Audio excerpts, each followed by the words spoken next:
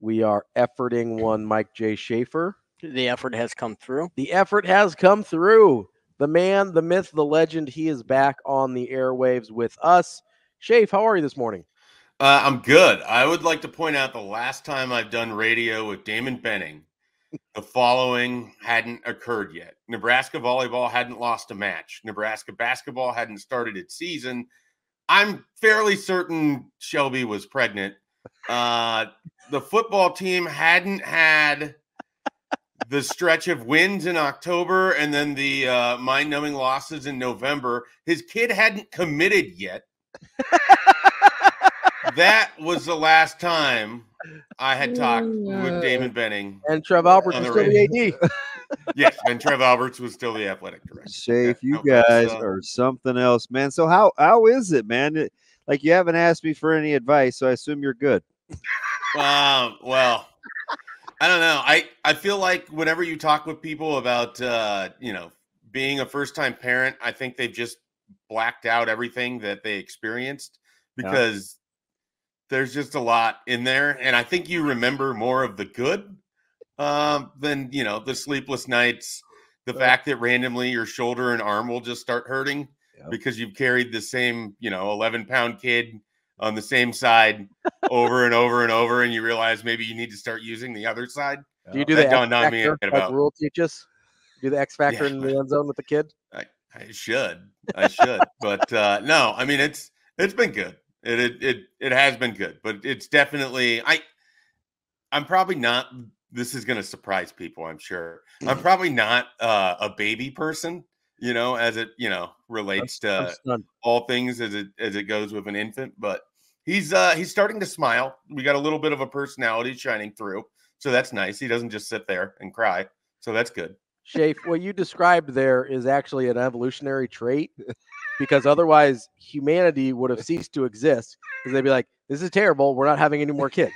I feel like some people really like babies. I don't know. No, not that part. I mean, the only remembering the good stuff. Oh, yeah. That is definitely like an evolutionary trait, because otherwise it would just be instant birth control. Yeah, you would just be like, God, no. Everybody would feel like I feel about children. So it does make you appreciate your parents more, not in the sense that they took care of you, but in the sense that in my case, I'm the third of three, and they're like, yeah, we'll go for another. We'll run it back. Yeah. I'm still traumatized, but I was kind of an afterthought when I was born. So I think that would describe a lot of my issues. Schaefer, so like your social media game obviously tapered off, but did your interest in terms of like what you were kind of following or paying attention to? I have never been less in tune, and there's going to be people that'll mock this because I've never felt that I was in tune, but I've never been less in tune with Nebraska recruiting than these past 7-8 weeks. I mean, basically since signing day, I shut it all down. I mean, the only thing Nebraska-wise I really paid attention to was basketball and obviously when the Trev Alberts stuff came out. Otherwise, I mean, I really not even baseball. Baseball to the sense that like I would know that they won each day. I would read the athletic department email that came in, or not the Sears is like on all of a sudden blooming.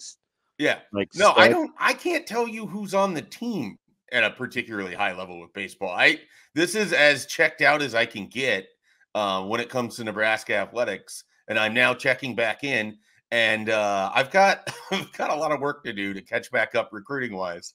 But I'll get there. So I apologize. I probably won't be incredibly specific this week if you have questions as it relates to recruiting.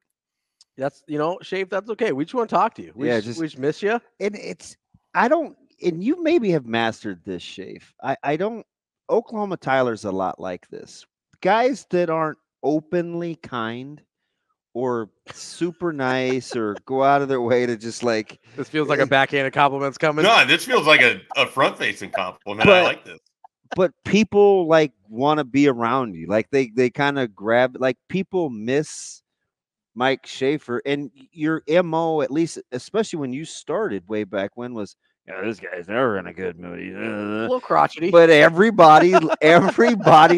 I don't know how you guys do it. Like it's part of your allure. Like, how does that happen? They're like cats. The people really want them to like them. See, that's a don't like backhanded everybody. compliment. I don't want to be compared to a cat.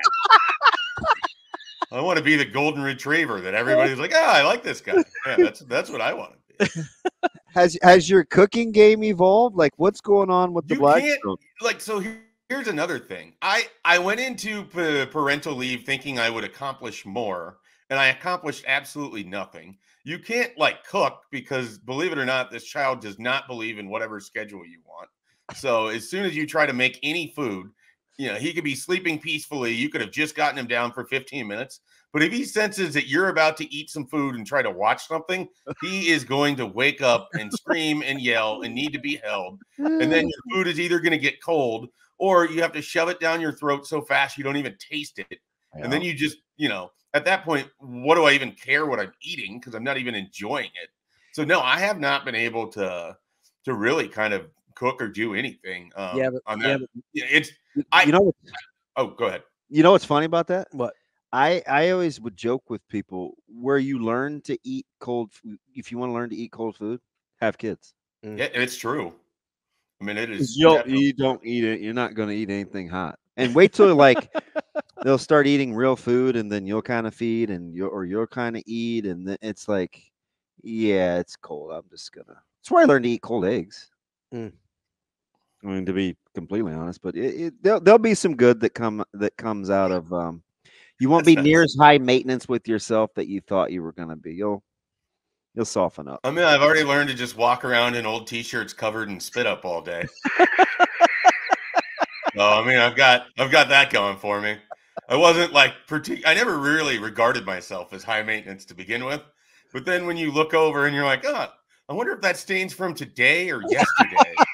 That's when you realize you've maybe hit the lowest point in terms of hygiene. When exactly? Since you were, the beard is fantastic. The beard's in great shape.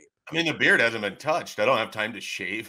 It's time to trim a beard right now. God, it looks good. It does look trimmed up, though. It looks like it's like shapely. It's nice. It's just full. It's full bloom. It's here for spring. So, Schaefer, Ravi and I have been fighting about this. Actually, not fighting. Been having very in-depth discussions about like quarterback development and what it looks like. And regardless of, let me ask it this way. Depending on who wins the job, does our trust that we have right now in Coach Rhule, in your opinion, would it waver? I guess in part because I think there's the widespread assumption that I share as well that the job has already sort of been decided. I mean, I don't want to, these are tough words for me to say. I don't want to come off like a jerk here, but it's sort of hard for me to sit in this seat and with a straight face say, I think that Heinrich Haarberg or Daniel Kalen can win the job. Mm-hmm. I mean, barring an injury, it's almost impossible for me to imagine UTEP facing anyone other than Dylan Raiola with the first snap next August. So I guess I would certainly be shocked. I don't know that it would cause an erosion in trust. I think I'd be really intrigued. It would come down to more of okay, is there something they can do of Heinrich Haarberg that they couldn't do last year? Because that's who I'm assuming would win the job in this scenario. Mm-hmm. Is there something they've unlocked? Is there some level to this game that they have found? Have they built an offense in such a way that, they can win doing this? I don't think it would be a trust thing. It would be more of a, what am I not seeing? What am I missing? What isn't here? And so I don't know that there's a real trust issue I would have with the quarterback play at this point. Now, if they were doing musical chairs every week, trying to find the hot hand, that I would have a real trust issue, because to me, that isn't coaching. That's just trying to stumble into something and get lucky. Schaefer, so let's play this scenario out. Let's say Heinrich Haarberg trots out there August 31st. So you're saying, do you think more fans, I'm asking you to climb into the mind of crazy people like me and try and figure out how fans would feel. Do you think they would think more, oh man, what is Rhule doing? What is Satterfield doing? What is Glenn Thomas doing? Or more, oh no, what's wrong with Dylan Raiola in terms of not even an injury, but just as a player? No, I think your head go first. I think initially people would be like, there's got to be an injury. There's got to be something they aren't telling us. There's got to, go to immediate conspiracy theory. And then there'd be oh no, is he going to enter the transfer portal? Like, I think there'd be a lot of that. It would be a lot of heightened panic.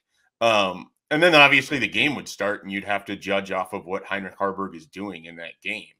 But in the initial moment, I think there would be some real, like, I don't want to say soul searching, but I think there would be some real soul searching about how much energy people have invested in a freshman quarterback that, wouldn't ultimately end up starting, even though that's the belief that, again, what are we, 90? What percentage of people do you think believe Dylan Raiola isn't going to be the starting quarterback? Isn't? Yeah, it's got to be less than 5%, right? Yeah, I would definitely agree with that. So, I mean, it's probably less than 1% that genuinely don't think he will be the starter. So how about this, Shafe? We were talking about this yesterday.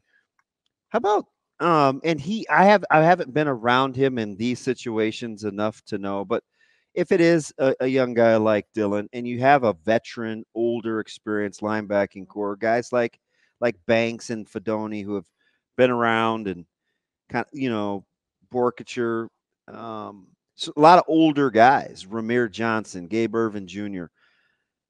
You see the leadership aspects of leading an older team offensively being a particular kind of burden, or do you think that's just something that naturally evolves as a younger guy that is significantly younger than some of his teammates that he is leading? I think the nice thing is we have examples of this sort of playing out at Nebraska over the last decade plus, whether it's Taylor Martinez, Tommy Armstrong as redshirt guys, or most recently with Adrian Martinez as a true freshman. I think more often than not, the veterans are going to recognize the talent and what a guy can do for you, and then fill in as necessary. I mean, I think that the leadership required of a quarterback is always going to be there. He needs to have the command of the huddle. He needs to make people feel confident in what they're doing. But that doesn't mean that a guy like Jamal Banks, who already feels like he's become a pretty large leader on this team, just based on the conversation I'm hearing, just away from practice and everything else. I mean, this is a guy that's having people over to his place to just get-togethers and to hang out and the team bonding. I think a guy like that, and especially at a position where Nebraska needs someone to do that, can be really helpful for Dylan Raiola as he gets his feet wet, both in terms of playing and in terms of having to, be a quarterback on a new roster where a lot is expected of you, but you've also never played a snap of college football yet. So I think older guys makes it easier for him. IGC and Banks, like you mentioned, and a lot of these guys are in kind of these leadership positions for these teams too. So you can, if you're looking at that as a positive, like a rising tide's going to lift all boats. I mean, maybe you like their leadership, but at some point that transition of, hey, this is moments, right? Hey, this is my offense. Well, can manifest itself more organically. Yeah, and I think those moments play out on the field, right? Like the first time that he has to lead a critical drive, the first time that they have a 3rd and 8, and he makes a great step up into the pocket and delivers the ball perfectly. Leadership comes in all forms, right? And the guys that can lead vocally, we love in the media because they stand up in front of the podium and they give us the quotes and all of that. But there are a number of guys that you never hear about that lead in the locker room or lead on the field simply because of their play. And if Dylan Raiola can step into critical situations, like let's use a Colorado game, for example, and Nebraska needs a drive late in that game to put them away, whether they're either ahead or to just go up ahead. And he's able to calmly take them down the field and do that and, run the plays and put people in the right positions. That's only going to raise his status in the eyes of everyone else as a leader, even if it's not necessarily the most vocal thing. It's because you're recognizing that talent that's leading you on the field and leading you to success. And so I think that is probably going to get there quicker than maybe any vocal aspect of Dylan Raiola with his teammates. We're talking with Mike Schaefer from Husker 24/7. Schaefer, so part of the conversation DB and I were having yesterday was about what level of leadership you need at the quarterback spot as it relates to how many wins you end up getting. So I asked him basically, hey, if you're if your goal is 8 or 9 wins, and I know like coaches want to win every game, whatever, but like realistically, you're like, hey, 8 or 9 wins would be a really good year for us. Do you need that really good quarterback leadership to get to 8 or 9 wins, or do you only really need that if you're trying to get over the hump and win a championship? I definitely think it can help get to the 8 or 9 wins. I think you can get to 8 or 9 wins with suspect quarterback play and a revolving door of quarterbacks and all of that. We've seen teams do it. But I think what you have to get to 8 or 9 wins, and I think we're talking about the same thing, but using different words. I think you got to have trust. And so I think if they have a trust factor in what, whether it's Dylan Raiola or the other two guys, if the trust factor is there when he's on the field, if you trust that he's going to put the team in the right situation and make the right play in the right moment, that's leadership in a lot of ways too. And so I think if that is even at a moderate level, then Nebraska can still be quite successful. The higher that goes, it seems to be, especially with the way that, the game has evolved and the value of the quarterback position, the higher that can get and the more trust that you have in your quarterback, usually the more success on the field that follows. Schaefer, how come, so we're kind of weird, and we didn't really arrive at a good answer, but the critiquing of the quarterback and who wins the job and who doesn't always seems to be like this grand indictment either way, right? He's not very good, or what's going on, but we don't really. So we're just like we're inserting like wide receivers. Ooh, Banks, he's an older big body, or we wouldn't do that, and we don't say, gosh, what's wrong? What's with the development of like Jalen Lloyd and Doss and Coleman and these guys? Or if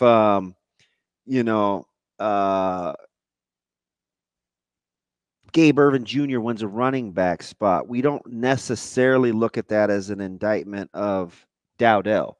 We look at how quarterbacks are critiqued and what happens with the depth chart more of as an absolute than we do with almost any other position on the field. Why do you think that's different?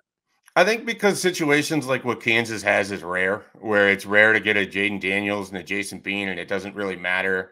It's not Jaden Daniels. What is his name? Whatever. Jalen Daniels. Yeah. And to have, the same team basically come out of it regardless of which one's playing. I think because there's usually a clear delineation between your top guy and your second guy, and you see that play out time and time again. It's hard for us to, I think, whether you're evaluating it critically, whether you're a fan, it's just hard to think that the drop-off won't be somewhat substantial at that position, because it's just ingrained in our brain how valuable that position is.